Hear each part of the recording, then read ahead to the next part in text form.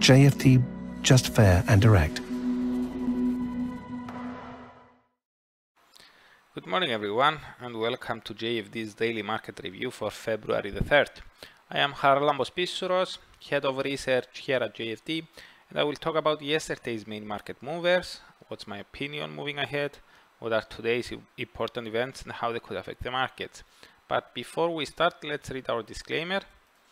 The content we produce does not constitute investment advice or investment recommendation, should not be considered as such, and does not in any way constitute an invitation to acquire any financial instrument or product.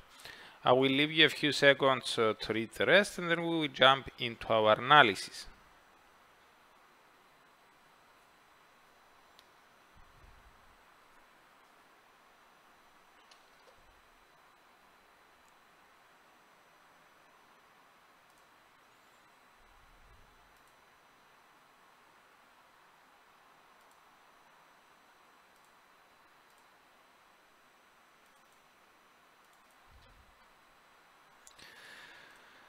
Okay, the US dollar continued trading lower against most of the other major currencies on Wednesday and during the Asian session Thursday. It gained ground only against AUD and NZD, while it was found virtually unchanged against CAD.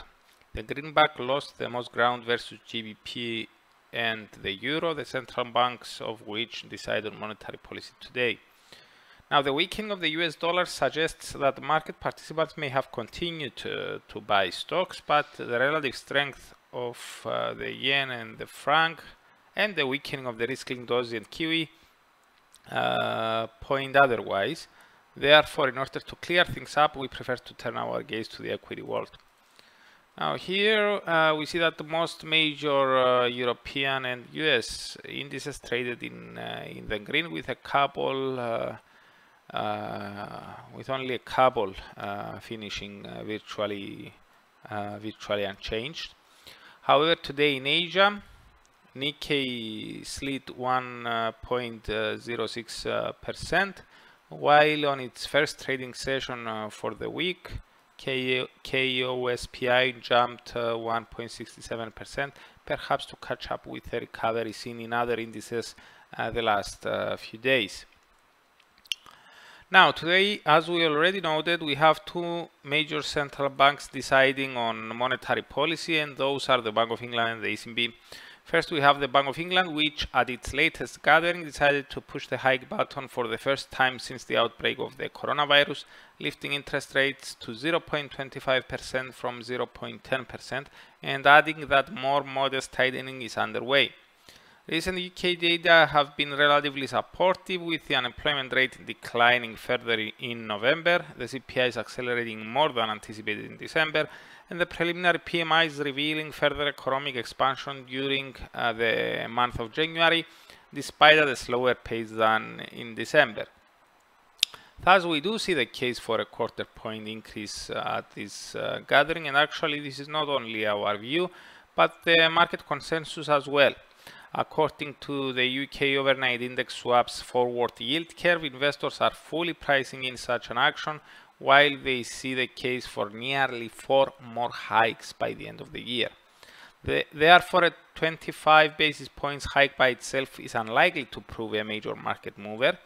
Market tension is likely to fall to clues and hints on how fast policymakers are planning to proceed with upcoming lift-offs. What's more, remember that the 0.5% is the level the bank placed as a threshold for beginning to shrink its balance sheet. Therefore, we will look for references on that front as well as on the updated economic projections.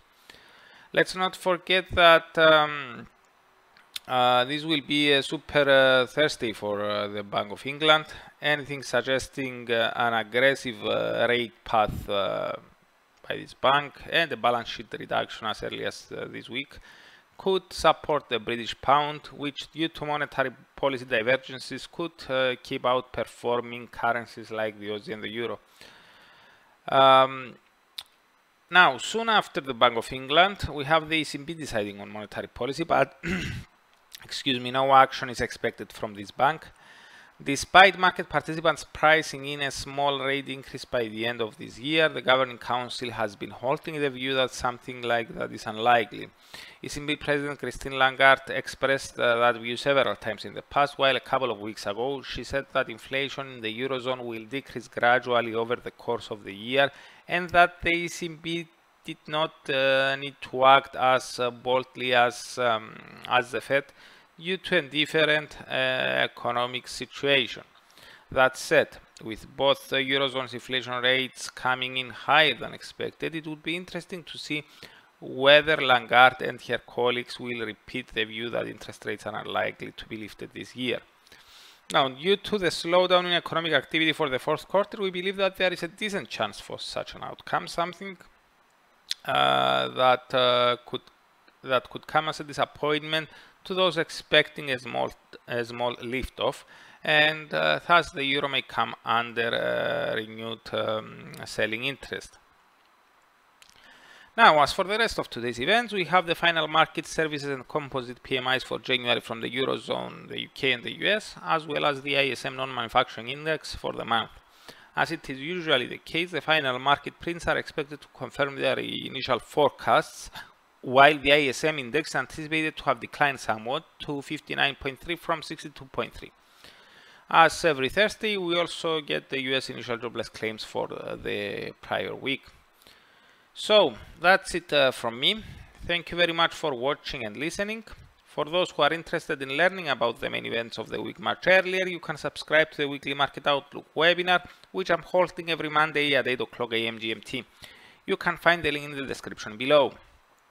So, goodbye, have a great day, and I'm looking forward to seeing you here again tomorrow.